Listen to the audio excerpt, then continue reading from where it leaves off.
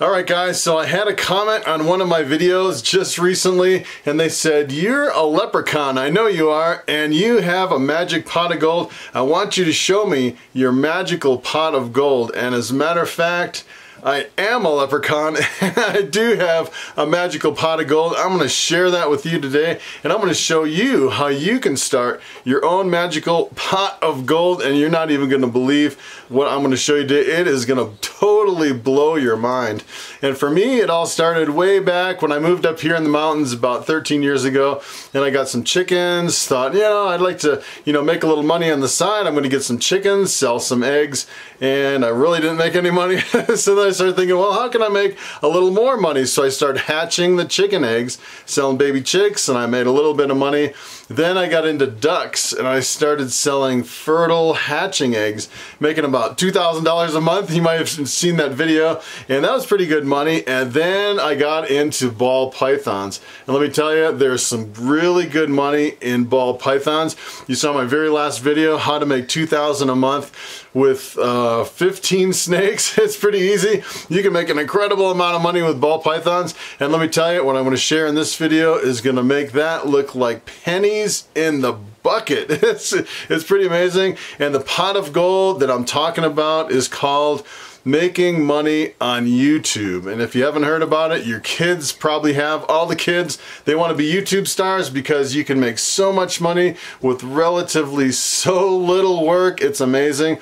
And actually, there's been quite a few people asking me, what is the formula for success on YouTube, for making money on YouTube, trying to figure out all the ins and out of YouTube. And I started looking, if you do a quick search on like on Google, how to make money on YouTube. This crazy snake. This snake, by the way, is my albino female. I don't know if she's gonna last the whole video, but she's had the year off. She's getting really beefy. She's looking really good. I'm gonna definitely breed her this fall.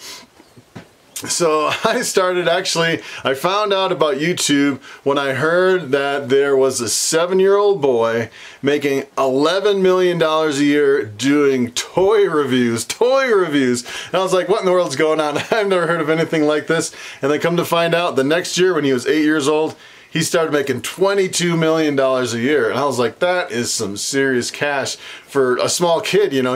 How much experience can a kid have to do something like that?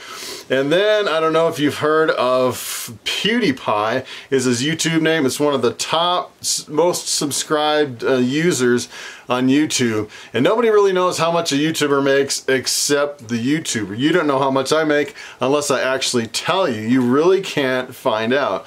And my best guess for PewDiePie, this is my guess how much he makes. He makes $250,000 a day. Every single day he's making $250,000. And every single, let's see, so I was estimating he's got about 92 million subscribers right now. He's getting $1 million a year raise every week. Every week he gets an extra $1 million a year, and you can't even, those numbers are so big, it's amazing. And every month he gets a 5% raise on top of everything that he's making. I figured out what kind of a raise he's getting, how fast he's growing as a YouTuber. And let me tell you, that is the potential of making money on YouTube. And it almost gets to the point where you almost go from rags to riches. You start out, you're not making anything, and you get to a certain point where all of a sudden, every month, pretty much for most YouTubers, if you do everything right, you're gaining about 10% every single month. So for example, if you're making $1,000 a month, the next month you make $1,100. But if you're making $100,000, the next month you're making $110,000. And if you get to the higher end, like you're making $1 million, and the next month you're making $1.1 million, the next month $1.2 million. It's kind of like if I gave you a penny and said, what would you rather have? A penny doubled every day for 30 days or $1 million? And you get halfway through the month and you look, you have $168, and you're like, wait, give me the $1 million. We're halfway through the month and I only have $100 and some some dollars, but really if you keep doubling it the further you go, in 30 days you have over $5 million from the penny doubled every day. And that's kind of what YouTube is like. You start at zero and it's extremely frustrating and it's extremely trying. As a matter of fact, when I started putting out my videos at the very beginning, for 5 months I made zero, posting daily videos day after day after day. And then when I finally got monetized, I was making 80 cents a day the very first day. It was pretty amazing. And it's almost like when I first started out, I really had my head wrapped around the whole penny doubled every day for 30 days and the potential of it. And I didn't really look at, you know, if I was making money or not. In my head, you kind of have to have this idea of you're going to make an incredible amount of money at the end. And you have to have the persistence up front to follow through and to really, you know, have the persistence to go ahead. And I got about, I'd say about 6 months into it. And I realized at that point, I really didn't know what I was doing. And then at that point, I started looking on YouTube for videos. There's a lot of channels on how to succeed on YouTube. And for months, I was just watching them day after day after day, hour after hour, just soaking it all in, taking in all this information. And I want to share kind of the cliff notes with you today. As a matter of fact, most of these guys that are telling you how to succeed on YouTube, they don't know all the tricks. Let me tell you, I'd say 99% of them, they don't know it all. And let me give you some numbers. Right now, I just passed 6,000 subscribers on my channel, and I'm making probably more money in the bank, direct deposit from YouTube, than some of these guys with 500,000 subscribers. And I'm going to tell you kind of the tricks to kind of tweak, you know, the maximum amount of growth and the maximum amount of money every month. Okay, so the growth and the pay on YouTube is never consistent from channel to channel. At first I thought, oh yeah, everyone's making, you know, about this much and they're growing about this fast. Comes to find out, no, they're not. It's completely different from channel to channel, from person to person. And I can share with you some of my numbers, and I can't guarantee that you'll do the same as far as performance. So I've been doing YouTube for about a year. It's been almost exactly a year. And yesterday, the day before yesterday, I had my very best day. I made $206 in one day. And the day before that, I had my very best day at $150. The day before that, I made $150. As a matter of fact, yesterday, the numbers haven't come in yet, but I'm thinking I'll probably make between $230 $240.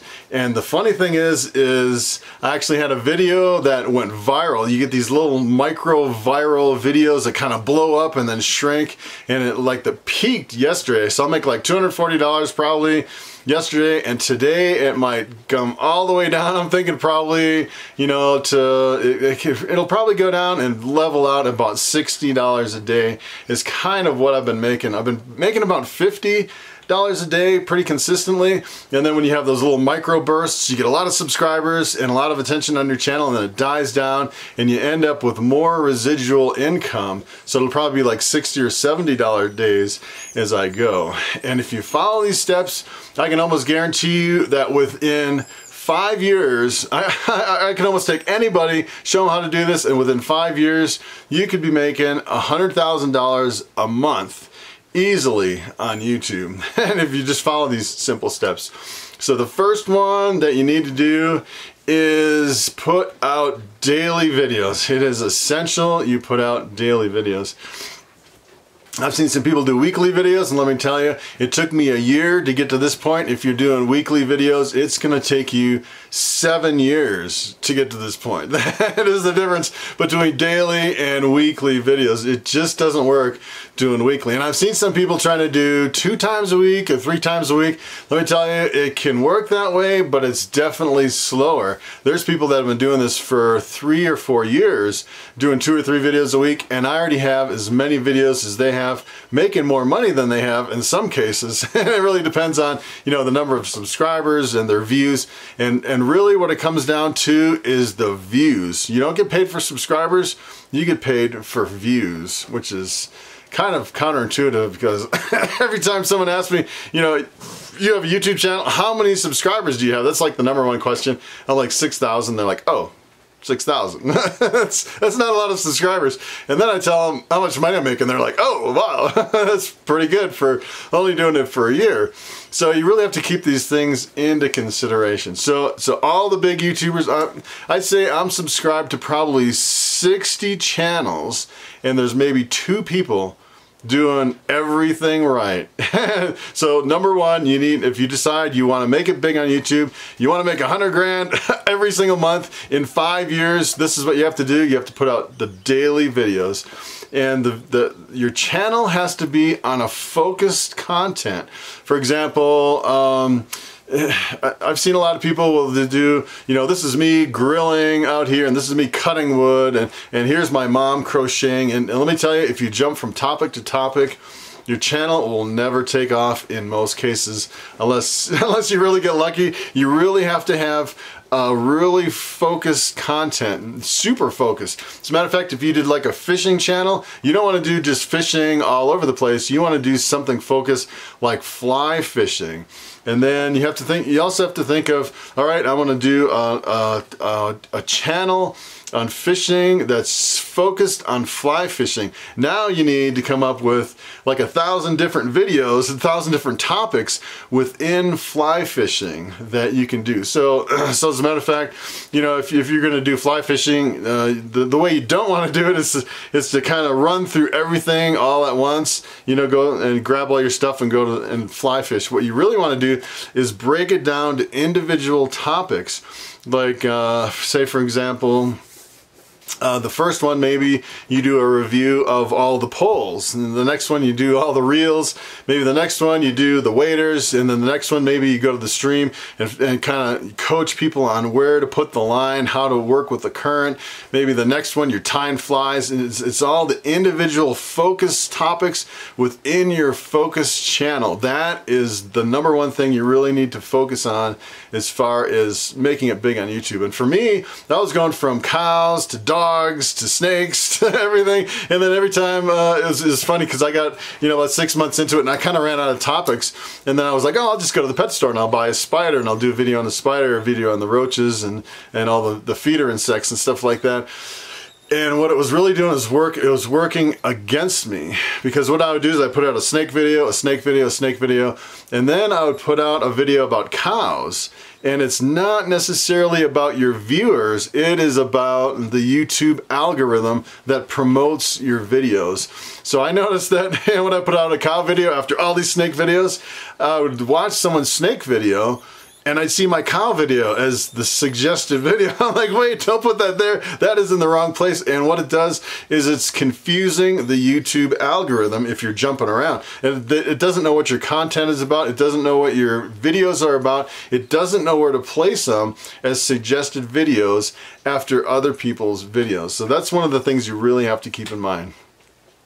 So focus content, daily videos. #3 is what you really need is every single video has to be at least 10 minutes long. If you make a video and it's 9 minutes and 59 seconds, it's not going to cut it.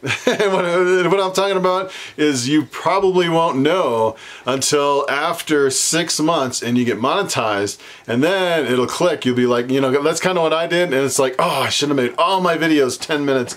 And what happens is if your video's 10 minutes long or longer, you get the option of putting extra ads in your video. So for example, if you have a 9-minute video, you don't have any options. You have one ad at the beginning of the video. So if someone watches it, you get paid for one ad. And then if it's a 10-minute video, you can put one at the beginning, one at 3 minutes, one at 6 minutes, and one at the end. So now you have 4 ads in the video. You're getting paid 4 times as much. You're getting paid 4 cents instead of 1 penny is essentially what you're getting. But keep in mind, it multiplies as you get bigger. So instead of making $250,000 a year, now you're making $1 million a year. And I've seen these guys where they have, you know, a huge channel and none of their videos, very few are above 10 minutes. And even if they are above 10 minutes, they don't know enough to put the ads in the video. And I've actually went to some of these guys that are doing really well. They're putting out the focus content. content, the daily videos, and you can actually look up kind of what they're making on a website called socialblade.com, and I'll put the link below. And I look at their numbers, I'm like, man, they're not making that much money. What's going on? And the reason is because they don't have the extra ads in the videos. So I've actually made some comments to some of these guys. I say, hey, what you really need to do is go in there and put ads every so often to really increase the amount of money you're making from your YouTube videos. And their response a lot of times is, well, if I put ads in there, people aren't going to watch it because, you know, I'm not really that good. And if I put ads in, they're just going to change the channel. And actually, the complete opposite is true. Because remember, every penny that you make, YouTube makes the same penny. It's pretty much split 50-50. So if you put, you know, 3-4 ads in your video, you make 4 times the money. YouTube's making 4 times the money. And if YouTube's making 4 times the money, you know, the algorithm is going to promote your video more. So as a matter of fact, some of my most viral videos, the videos that go viral the most, seem to be like 20-25 minute videos that have some really good content that have a lot of ads in there. And YouTube, you know, they promote those because it holds people's attention. They promote it for watch time, and not only that, but they're promoting it because it has all these ads in the video. And I know sometimes I put quite a few ads in a lot of my videos, and over the thousands and thousands of comments, I only had one comment that said, you know, I don't really like that many that many ads in my videos. And I've had a lot of comments just the opposite. They're saying, hey, I really want to support you. I'm letting all the ads run out completely. And I don't know if it helps to actually run the ads out completely or not, but it's kind of interesting how it works.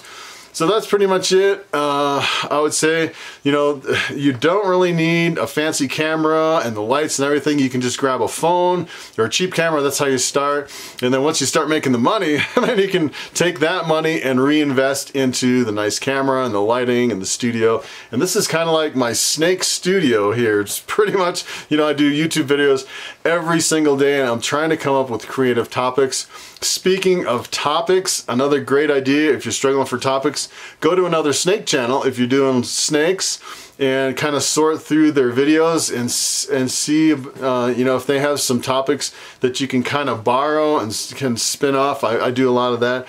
I had one called, I think it was like 12 amazing snake facts or something, and I sat down for about 3 hours and I watched all these snake fact videos, and I picked out the most amazing snake facts from all these videos, put it together, and made my own custom amazing snake facts. And that's kind of what you have to do is take ideas from all over and put them together. And sometimes you're just, you know, kind of making stuff up at the last minute, and sometimes it's really planned. Sometimes I can sit down, especially if you have a new channel, I can sit down and go, all right, I'm going to do these 15 topics. Well, that's content for the next 2 weeks. And it's for me, it's easier starting a YouTube channel than getting to the point where I am. And all right, I have, you know, 350 some videos out, and I have to come up with a new topic or a new spin on an old topic or something new and refreshing for my viewers.